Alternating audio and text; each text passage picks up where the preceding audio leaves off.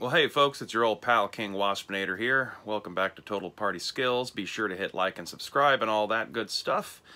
I've been writing a lot lately, so I've been a little neglectful of actually putting out like regular content on this channel, and I'm sure that y'all who've hit the subscribe button or would hit the subscribe button right now haven't only done so just so they can hear me talk about my own games. So there's been something I have seen, like, in the last week or so, every once in a while on Twitter, in the gaming sphere of Twitter, that kind of sticks in my craw a little bit that I'd like to talk about, and that's this kind of reflexive, derogatory way some people dump on storytelling games. Now, I get it. There's a sub-faction of gamers that come from theater nerds, and they like to talk. And when you're having your players constantly talk in character, it's real easy as a DM to kind of be bowled over by it and be convinced to just go ahead and allow them to talk NPCs and to do these various things because, like maybe you don't have quite the same theater background, so you're not coming up with stuff on the fly quite as well to counteract this eloquent speeches they're coming up with to convince the king of blah, blah, blah to do the thing. One key to avoid that kind of stuff is to just like force your players to have to make their roles for, charm, charisma, manipulation, all that kind of stuff before they describe what they're saying. And when possible, yourself don't talk too much in character unless you really feel like you have a voice for what the character's going to say in the moment. For the most part, as a DM, have your NPCs, operate like you describe, and then he tells you this stuff, and then you can tell them the stuff. You don't tell them the stuff in the voice of the bartender. Just tell them that the bartender tells them this, kind of a thing. Also, you need to, all scenes are potentially encounters, and I think in general people need to expand the scope of what they're calling encounters. For one thing, especially if you're playing like a D20 type game, doing so allows you to reward experience for different kinds of activities which can encourage different kinds of behavior out of your players. Part of the reason why you have the murder hobo phenomenon is because that's how you excel and advance in the game, is by murdering things and taking their shit. So if you find other ways for people to earn experience for defeating a foe, that doesn't necessarily mean clubbing them to death like a baby seal in the night. Well, you need to go into all your social encounters and think of them the same way as large extended skill challenges that the characters have to get through. Getting into the castle to see the king should be a whole string of social encounters that the characters have to pass to finally get permission to go see the man on top. You should always try to have there be some sort of level of stakes to any sort of dialogue-driven scene that's going on. It shouldn't just be the players just talking amongst themselves. That's not really what we're here for. It's not what I'm here for. You design your encounters so that even if it is dialogue-driven, there's always some sort of sense of tension of failure. And there's something that could go bad for the players that might not necessarily lead to their death, but there's something that they are concerned about that's in question that can be resolved or made worse by whatever the dialogue scene that they're in is. Also, the idea that plot lines are bad in role-playing games. Yes, we want to avoid that kind of immature-ish DMing where you've basically written out the plot of a novel and you're going to railroad your players to go through this chain of events no matter what. That is, not necessarily the best kind of DMing style. But the idea that you reject the entire notion of plot at all, it's unrealistic and kind of just blinding yourself to what's going on. What a role-playing game has is an emergent plot. It's kind of the illusion of plot. And there's nothing wrong with using the word plot to describe it, because you have a chain of events leading from the beginning to the end, and even if that plot is simply you're going into the next room to kill the goblin after you've left the last room and killed that goblin, that's still a plot. For a role-playing game, you want to give people choices as to how they go about getting through that plot. Instead of go to the next room to fight the goblin, you have 3 different hallways to get through the room with the goblin, but it might not lead you to that goblin, so You might have to take a couple different side steps before you get turned around. You build choices into things. And if you design combat that way and you design dungeon encounters that way, then you should have a similar philosophy that gets built in to your social kind of challenges. And just, you know, in general, like, you know, yeah, I get it. The World of Darkness, it ended badly.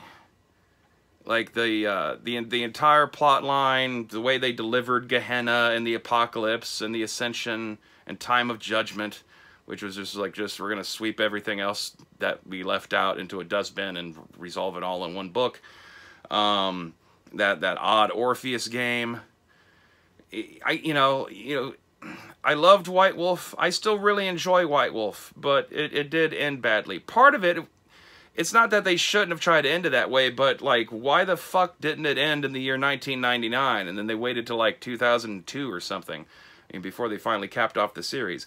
You're a 90s associated gothic apocalyptic role-playing game brand, and you have 1999 coming, and you have years to plan for it.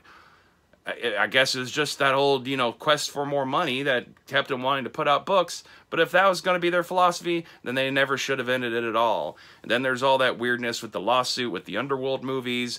And, like, you know, right after they lost the lawsuit, suddenly we getting a massive reboot of all the World of Darkness games.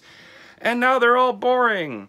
I mean, I guess Vampire Requiem followed the basic formula of the original Vampire, and that was all well and good. Your little social coterie of vampires, and you're controlling your city, yada, yada, yada. But Mage the Awakening was terrible. Like, I remember reading it and like what do you do with this except just hang out and talk about magic with your friends? Werewolf the Forsaken, terrible. The original World of Darkness games had a lot of good to be mined out of them. And so, some thing I kind of want to bring up is like kind of my thoughts on how to resurrect the original World of Darkness. It's not that you ignore the Apocalypse, Gehenna, and all that. I feel like there's a way to use that to filter out the World of Darkness's real, true flaw. And that's as the World of Darkness progressed and they kept adding more titles and more side books and more options, they took something that was supposed to be rare and special, which is this monstrous character hiding in the shadows of human society, and it just kind of became a joke. It's overpopulated. There's too much of them. It's one thing to accept you might have 10 vampires hanging out in New Orleans secretly amongst themselves, and humans around them are kind of blind, don't notice the few bodies here and there that go missing. It's another thing to say that you got your 10 vampires living there, they got a bunch of ghouls, there's a werewolf sept just outside the city, you got a couple changeling freeholds in the city, 2 or 3 different factions of mages operate around New Orleans or have, you know, havens there, safe houses, sanctuaries. I can't remember what the hell they were called now. Sanctums. You know, and of course New Orleans is going to have a bunch of wraiths. Oh, you know, and you have your side things. You got your minor sorcerers, and there's probably some government agents and some vampire hunters. And then towards the end, they're throwing in, you know, Demon the Fallen, and you got mummies showing up. There's so much stuff going on that the value of any one of these individual things is lessened. And so, if you allow part of the apocalypse to have gone through, you can have a World of Darkness reboot set in the year 2020, 2021, set right now. That kind of cleans a bit of that up. Just go ahead and assume that Cain came and killed off all the vampires and they're all dead. Fine, we're all tired of that shit anyway. The werewolves had their battle with the worm at the Red Star and they never came back. But Pentex is still around and the world's still chugging along. The mages ascended. Changelings have had their winter and all the glamour in the world is gone. The autumn people won and there's no more, you know, chimera and freeholds left to be found. The stuff I would keep, Demon kind of actually, it's got a flaw in its writing in that the first half of it is all told from the point of view of like a first-person short story, which is a terrible approach to write a role-playing game. I don't even like having snippets of that in role-playing games. I always find it annoying, and in that book's case, that's like the whole big first third of the book that's supposed to tell you about the setting and history is all like some gumshoe demon short story, and it's terrible.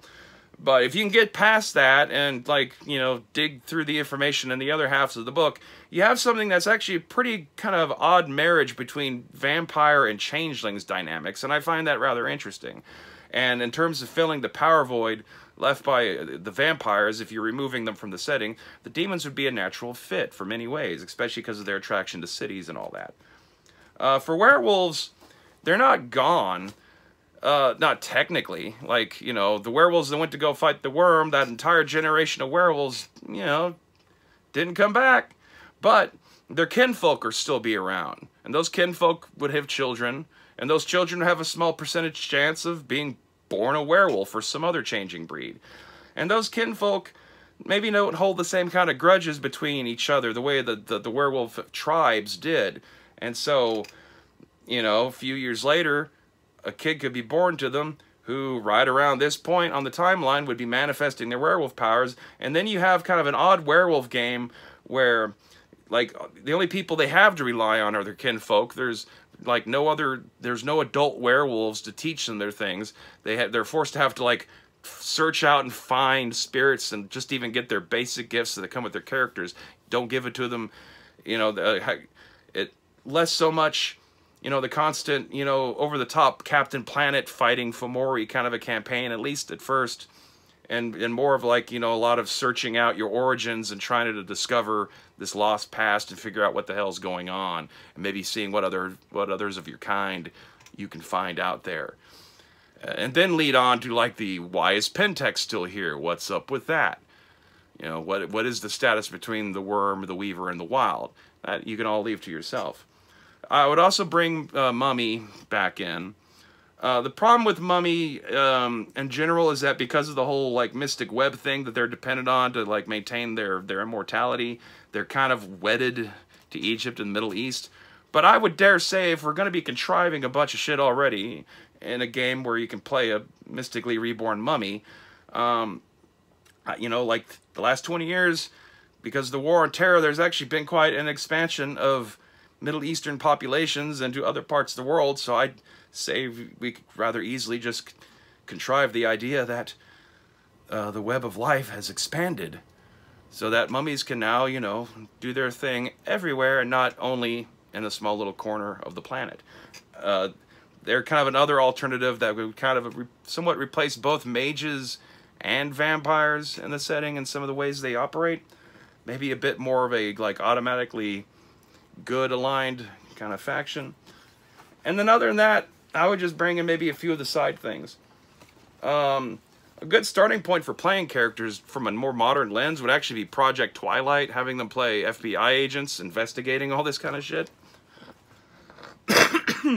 Excuse me. Another good one, Sorcerer, as a kind of a replacement for Mage. The lower hedge magic users and their cults are kind of like, in the way that the demons are kind of struggling amongst themselves to fill the niche of the vampires. All these minor sorcerer clans are suddenly now the top powers of magic on the earth, and, you know, they could be having all sorts of, you know, plot lines going back and forth, you know, between them. And I think another good one that would fit into this kind of latter-day reborn World of Darkness would be the Inquisition. For obvious reasons. It pairs well with Demon. And that's it. Have a good one. Hit like and subscribe. Tell me in the comments what a fucking moron I am for liking the World of Darkness and trying to convince you that it's not as terrible of a game as you've told yourself it is.